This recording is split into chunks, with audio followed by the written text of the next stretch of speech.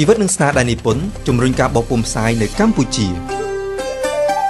បាទងាកមកចាប់អារម្មណ៍ជុំវិញការនិពន្ធនៅក្នុងប្រទេសកម្ពុជាវិញមុននេះលោកនិយាយថាការនិពន្ធនៅក្នុងប្រទេសកម្ពុជា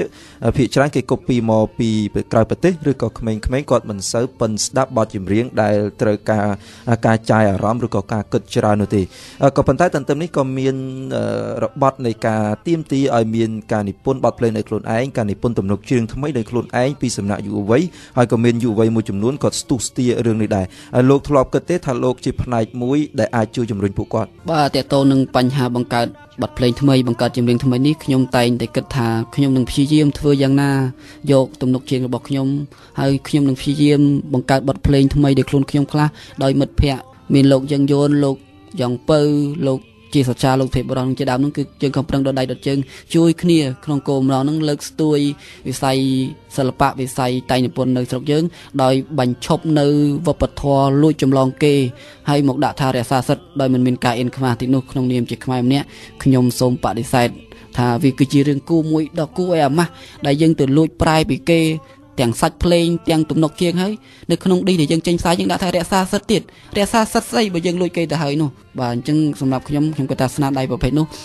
បើក្នុងទ្រឹស្ដីអក្សរសិល្ប៍គេថាស្នាដៃអនុកម្មប្រែមកគេថាស្នាដៃត្រាប់តាមហើយបើនៅបរទេសវិញស្នាដៃត្រាប់តាមនេះមិនត្រូវបានគេឲ្យតម្លៃទេគេជឿថាស្នាដៃដែលធន់អន់បំផុតធន់អន់តែម្ដងគឺធ្វើតាមគេគ្មានន័យតែម្ដងបាទជីវិតនឹងស្នាដៃនិពន្ធជំរុញការបោះពុម្ពផ្សាយនៅកម្ពុជាអរគុណលោកអ្នកស្ដាប់ជាទីមេត្រីលោកអ្នកនាងកំពុងតែបើកស្ដាប់ការផ្សាយវិទ្យុបារាំងអន្តរជាតិ RFI FM 92ភ្នំពេញសៀមរាប FM 94.5កំពង់ចាមបាត់ដំបងនិងក្រុងព្រះសីហនុលោកស៊ូខេមរិនពាក់ព័ន្ធទៅនឹងបទចម្រៀងមិនតែពីបច្ចុប្បន្នទេពីមុនក៏មានដែរតារាចម្រៀងដ៏មានទេពកោសល្យរហូតដល់គេបានប្រសិទ្ធនាមថាអធិរាជសម្លេងមាសគឺលោកសុនស៊ីសមុទ្រនិងតារាចម្រៀងដទៃទៀតក៏មានបទពីចិនបទពីបារាំងយកមកច្រៀងដែរលោកគិតថានេះយ៉ាងម៉េចទៅវិញទៅតើតើនឹងបញ្ហាពីសម័យដើមនោះយើងឃើញថាមានមែនបទចម្រៀងរបស់លោកសុនស៊ីសមុទ្រមួយចំនួននោះគឺបានប្រែពីអង់គ្លេសខ្លះប្រែពីភាសាចិនខ្លះប្រែពីទំនុកពីបារាំងខ្លះបាទខ្ញុំគិតថានៅសម័យនោះគេប្រែមែនតែគេចេះប្រែមកនោះគឺគេចេះសម្រួលបទភ្លេងឲ្យវាមានលក្ខណៈជាខ្មែរទី1បញ្ហាទី2នោះគឺជួនកាលគេយកតែភ្លេងទេហើយទំនុកគេនោះគឺគេសរសេរថ្មីតែម្ដងហើយបញ្ហាទី3នោះគឺចម្រៀងដែលគេប្រែបាននោះគឺចម្រៀងដែលវាផុតនៅកម្មសិទ្ធិបញ្ញា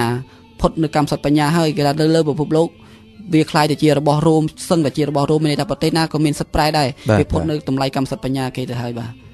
អរគុណច្រើនលោកស៊ូខេមរិនមុននេះលោកបានលើកឡើងថាអ្នកនិពន្ធចាំបាច់ត្រូវតែឲ្យស្វែងយល់ពីអក្សរសិល្ប៍បានច្រើនហើយយុវជនបច្ចុប្បន្នក៏ទាមទារឲ្យគាត់នឹងយកចិត្តអក្សរសិល្ប៍ដែរលោកបង្រៀនសពថ្ងៃអ្វីជាចំណុចជំរុញឲ្យយុវជនស្វែងយល់ពីអក្សរសិល្ប៍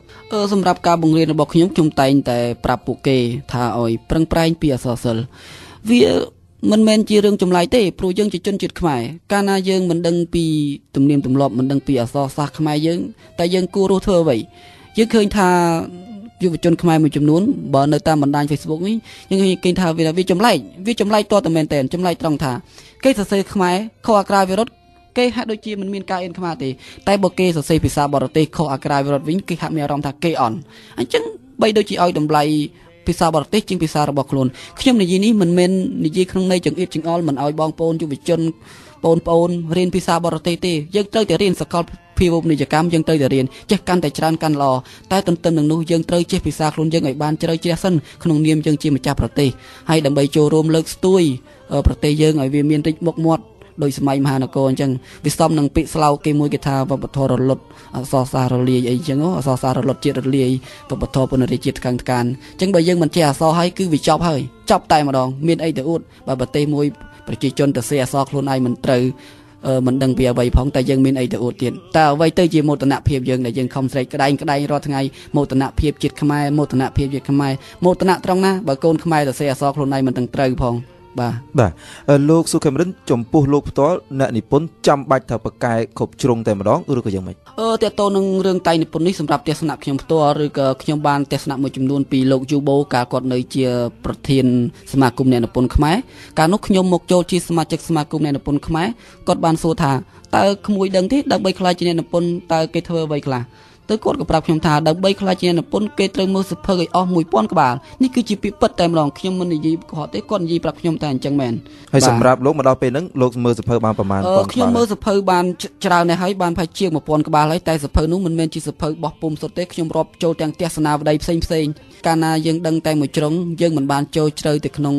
សង្គមមិនបានចូលជ្រៅទៅក្នុងតថភាពស្នាដៃរបស់យើងវាស្រាលអញ្ចឹងយើងត្រូវដឹងបើយើងចង់ទៅសេពីរឿងពុករលួយយើងត្រូវដឹងពីរឿងពុករលួយបើយើងចង់ទៅសេពីរឿងអន្តោប្រវេសន៍យើងត្រូវដឹងពីរឿងអន្តោប្រវេសន៍មិនមែនជាការស្រមៃហើយសរសេរស្មានទេព្រោះអក្សរសិល្ប៍វាគឺជាកញ្ចក់ឆ្លុះបញ្ចាំងពីតថភាពសង្គមអញ្ចឹងអ្នកនិពន្ធមិនអាចសរសេរតាមតការស្មើសម័យបានទេវានឹងធ្វើឲ្យផ្ទុយចាកសច្ចភាពនឹងគឺវាផ្ទុយចាកតថភាពនឹងគឺផ្ទុយចាកអញ្ចឹងអ្នកនិពន្ធទាមទារឲ្យយល់ដឹងច្រើន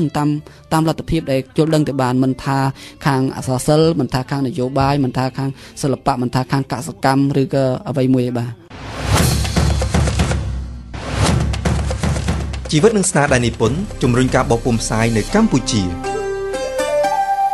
លោកស៊ូ Khmerin សម្រាប់លោកដើម្បីឲ្យចលនាបទចម្រៀងមានការងើបឡើងមានការគ្រប់គ្រងពីថ្នាក់ជាតិរហូតដល់អន្តរជាតិចាំបាច់ត្រូវធ្វើម៉េចយើងចាំបាច់ត្រូវតែបង្កើនគុណភាពស្នាដៃតៃនិពន្ធរបស់យើងតែម្ដងបើយើងចាំតែចម្លងគេឧទាហរណ៍ថាបទចម្រៀងកូរ៉េចេញមួយបទយើងត្រូវរកអ្វីដែលថ្មីហើយប្លែកហើយវាសមស្របទៅនឹងបរិបទសង្គមយើងវាសមស្របទៅនឹងប្រពៃណីយើងដើម្បីដាក់ទៅបង្ហាញគេវិញមិនមែនយើងចាំតែច្រឡងពីគេរកមួយបទយើងមកធ្វើតាមគេកាលណាយើងវាធ្វើតាមគេសួរល្បីឯណាគឺអាល្បីអាធ្វើតាមគេហ្នឹងអញ្ចឹងយើងតែមានស្អីដោយសពថ្ងៃអញ្ចឹងយើងមានអ្វីយើងចាក់តែរឿងគេ